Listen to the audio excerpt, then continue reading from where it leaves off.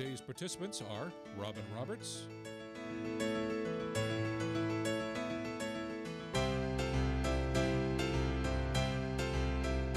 and Key Francis.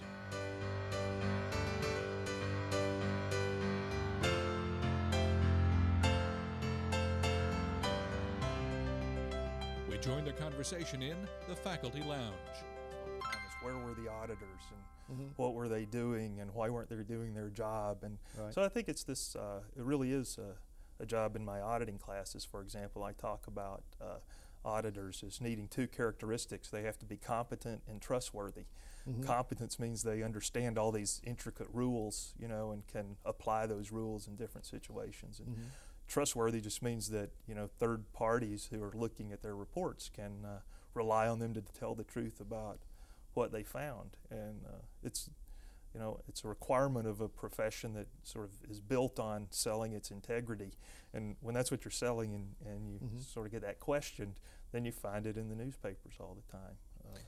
Yeah, well, I think, you know, the whole idea of ethics, I think, springs back to the sort of the golden rule, do unto others as you would have them do unto you. And I think, you know, when you begin to build on that, there's, you know, I gave that some thought when we were talking about what is the other, you know, is the other, how do you determine who the other is in a business?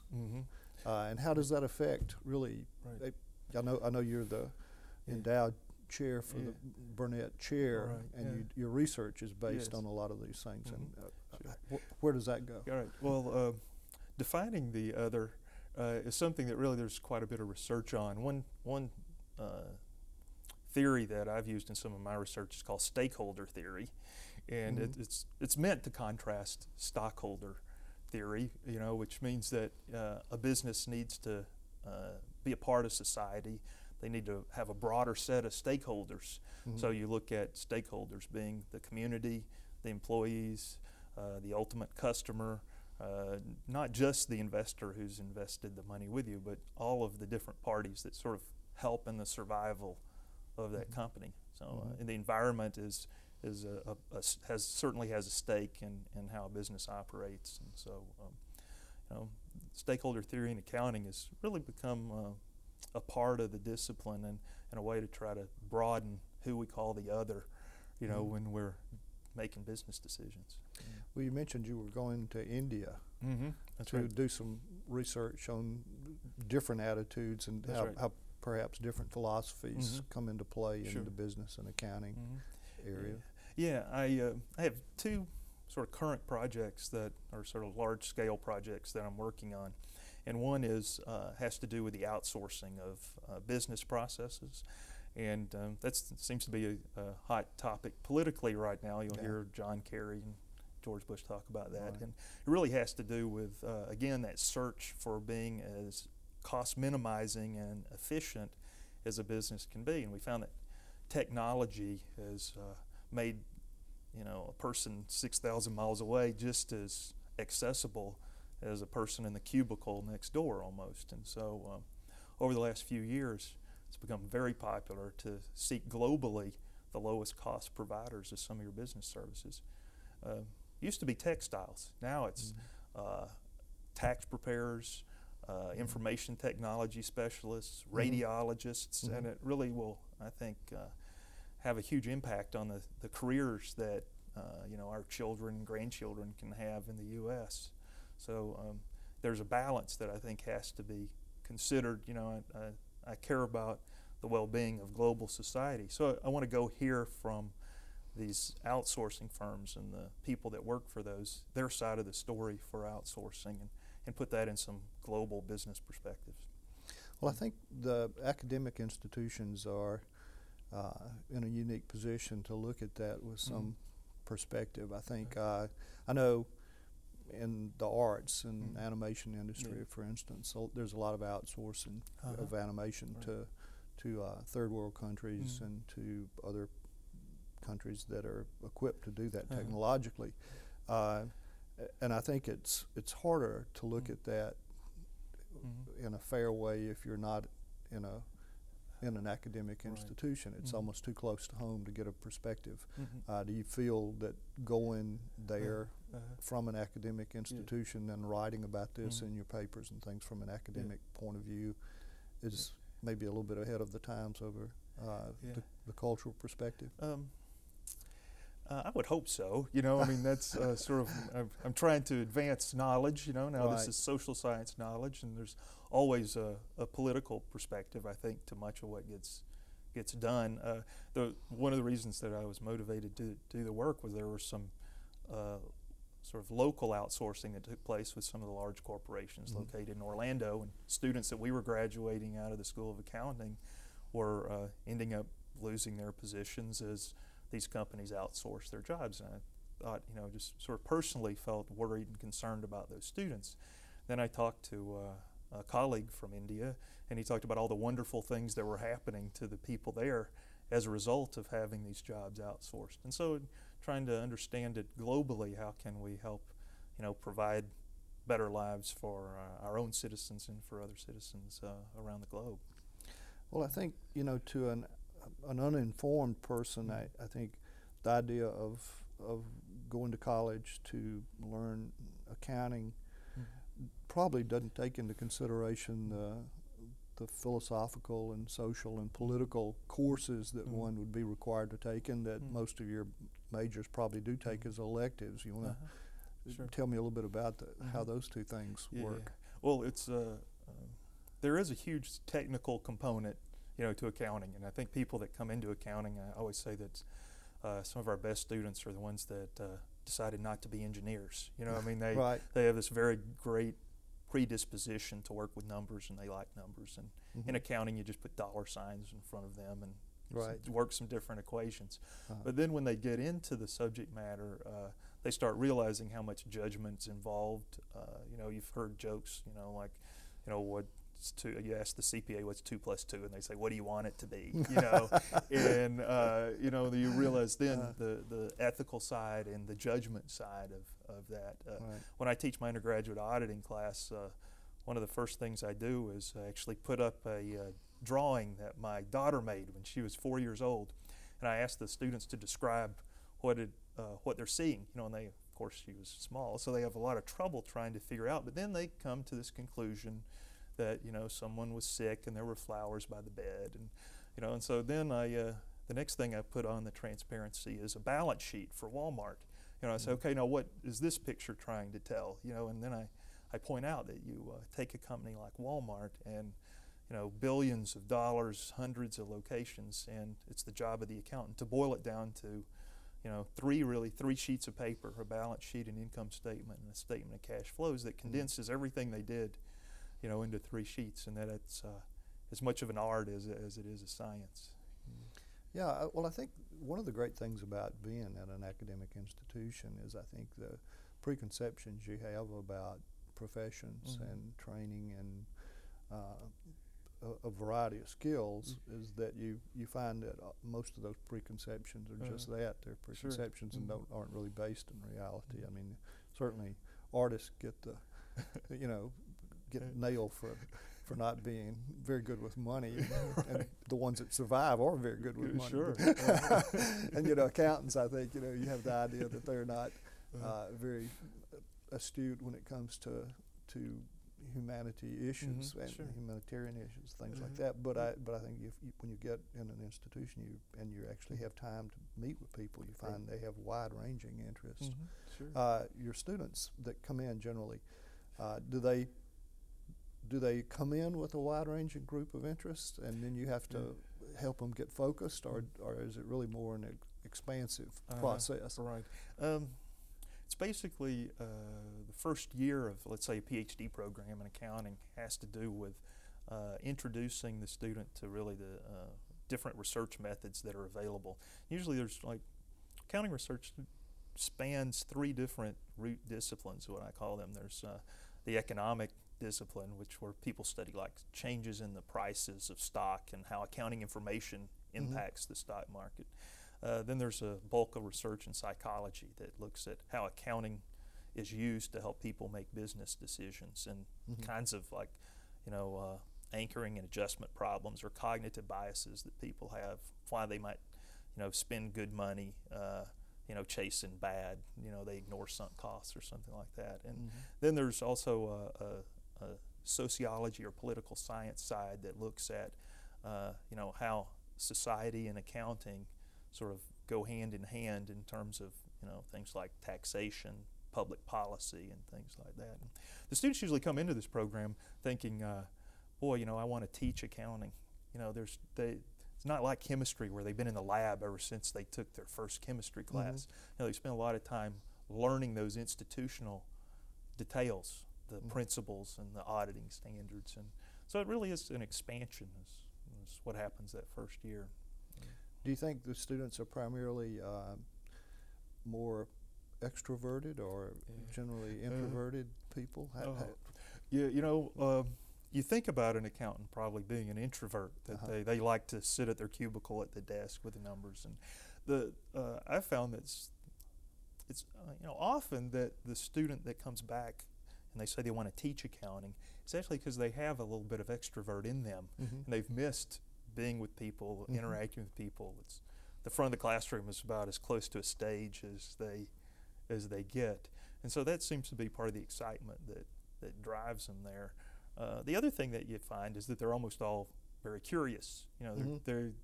They come from their work lives with all these questions. I kept wondering why, my business manager, kept wanting me to perform this task. Or I remember how everybody felt when they were given a revised budget that was much tighter than they needed to accomplish what they thought needed to be accomplished in their unit. And so those questions end up, driving their own research efforts. Which I think brings me to an interesting point of a question that I'd like to ask you, which is, I know that a large part of your assignment as the endowed chair is research. Is that primarily a funded research, or is that research that's just driven by your own personal curiosity and desire to expand knowledge? Yeah, well, I'd say it's the second, and that's one of the best sort of aspects of having an endowed chair position is that they attract people into these positions. They set you up not only with your salary but with some budget funds that allow you to do things like travel to India to interview these executives of these outsourcing firms. And so it really is a curiosity that can drive your research. There's practical applications to that eventually.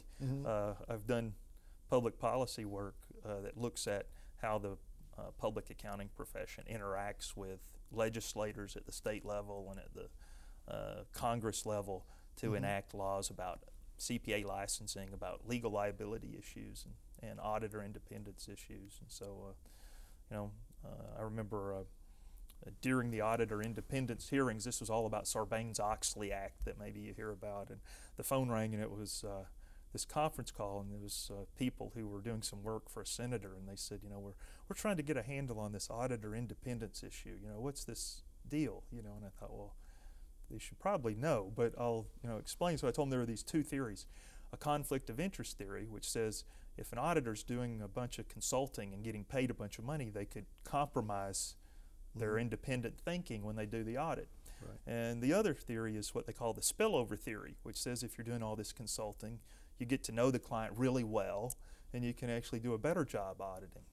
Well, when I mentioned the spillover theory, they said, "Ooh, we like that theory. Now that is a good theory." And it was you quickly knew what side of the house they were working for, right? Because there were particular legislators who were pushing to allow auditors to keep doing their consulting and keep doing their auditing for the same clients. Right.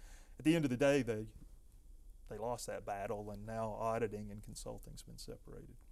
Well, I think, in the arts as well, and as in the business world, I think there is the search for sort of a pure aesthetic, a pure knowledge, and then there's the applied area. Right. And, I'm happy that there are these endowed chairs and things that sort of allow people to move things in a way that's clear in its focus and is not so aimed at the application ends. Sure. Yeah. No, that's what attracted me to the position. There are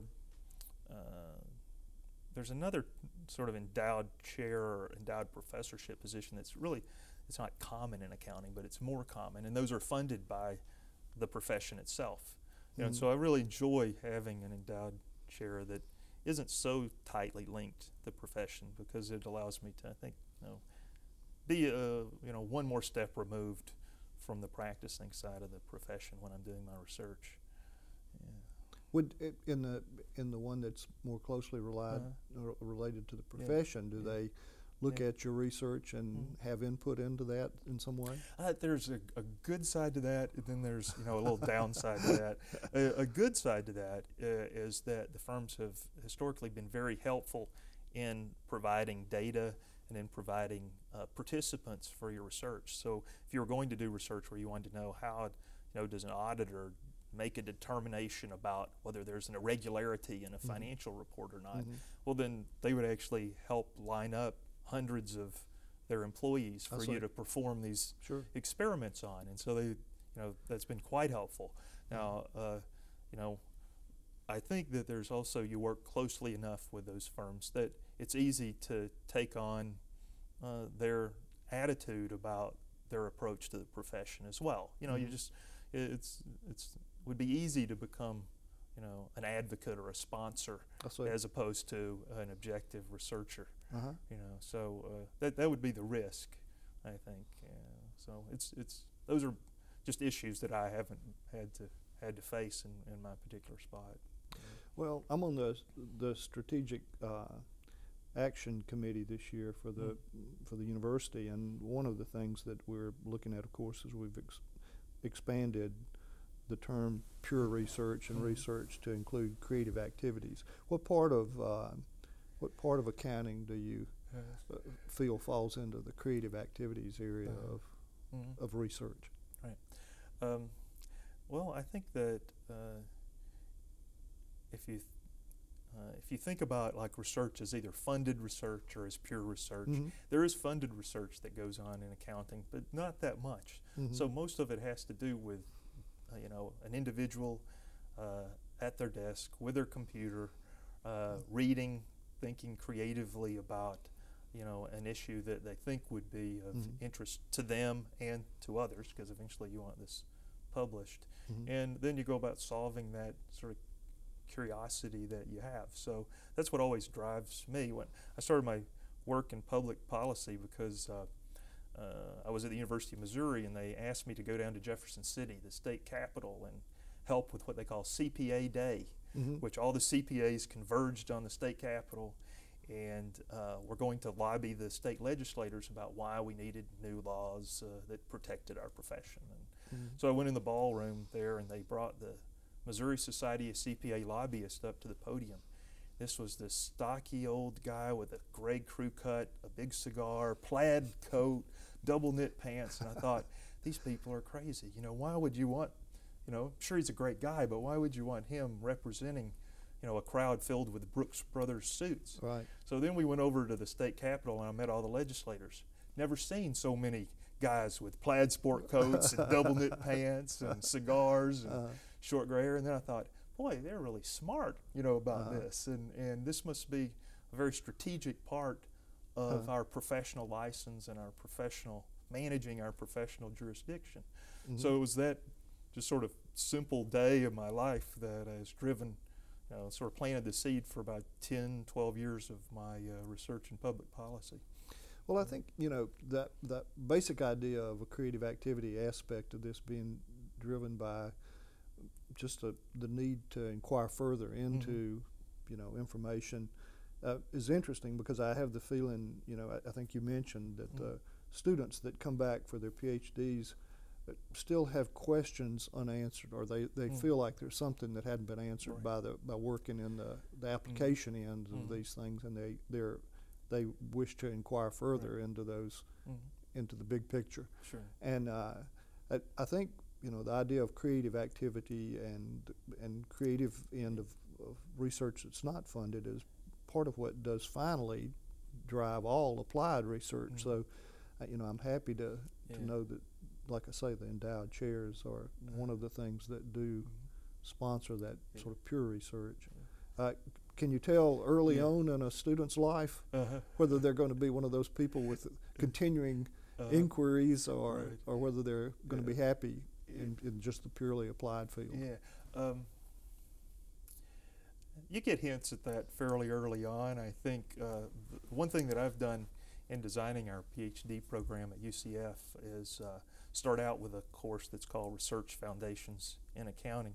And the whole point of that course, although we cover lots of, the sort of classic literature and things like that, I told them that the one thing that should come out of that course is that they should be excited about one particular area of research that they want to pursue. And it's you get some students who are like kids in a candy store.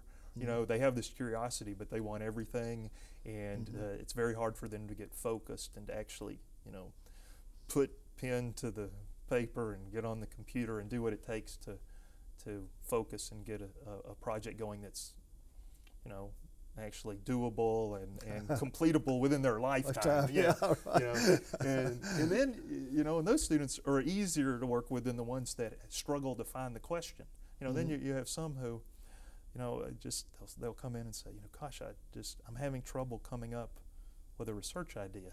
And that's the student that I worry about much more, because their success is going to be a function of being able to come up with those ideas on their own. Right.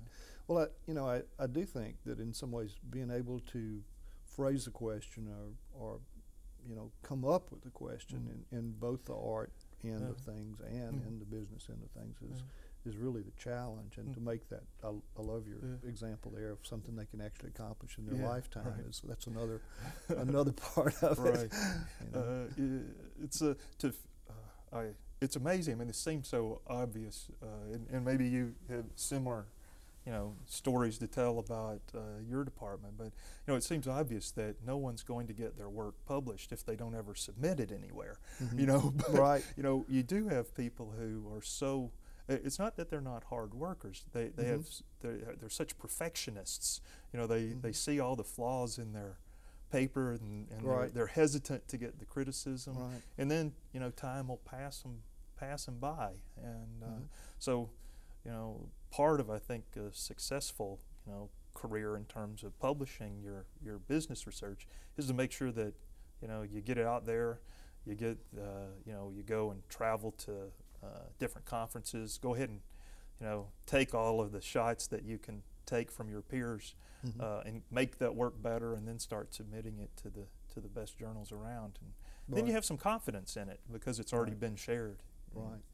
Well, one of the things I think is really interesting is my opinion of what should occur at a university is that people should learn how to learn.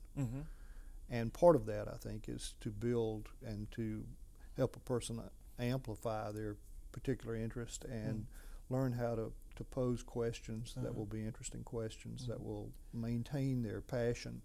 And I think in some ways the culture's attitude of what should go on at a university seems to be maybe different than that. That we have the answers, and that we load this information in a student, and then they go out and can find a job. And it's more a sort of a trade school idea as opposed to what is a classic university idea. And I think the learning to learn is the most important thing we do, because then I think a person determines their own final level. So the people that you run into in the PhD program are people who've learned to learn, and they learn to continue to ask questions, and they ask questions at every level, and finally they ask questions at the MBA level, and then their answers have not been totally all-consuming, but they know there are more questions they have, and they come back at the PhD level. So I think in some ways, I think that's an interesting part of a difference between the perception of the culture of what should happen at a learning institution and what we feel should be occurring here. Yeah, some of the students that I've seen, they seem to like being a passive learner. They like to sit there, and professors are good at standing up at the front and sharing all their knowledge. And so it does take effort to get that learning to learn aspect of education into an accounting classroom. But I think that UCF's done a fairly good job of that. And then the accounting profession is, in essence, sort of technology and time has almost forced that. I remember when I was an undergraduate in accounting, I studied, we have what we call financial accounting standards, and I think we had standard FASB number 8 when I was an undergraduate. Now we're up to FASB 145 or something like that. And so the book used to be, you know, one textbook this thick. Now you get 2 volumes that are about this thick, and the credit hours haven't changed. You know what I mean? Because we still, you still have to cram all of that material into the curriculum. So it's forced the professors to really, instead of covering the standards, you have to teach students how to learn the standards on their own, because there's too many of them, and they're going to change when they graduate anyway. So learning to learn, it's become, you know, I don't know if I call it a movement, but but it's become, a way in which the accounting disciplines had to deal with just the volume and flux that goes on in standard setting. Yeah.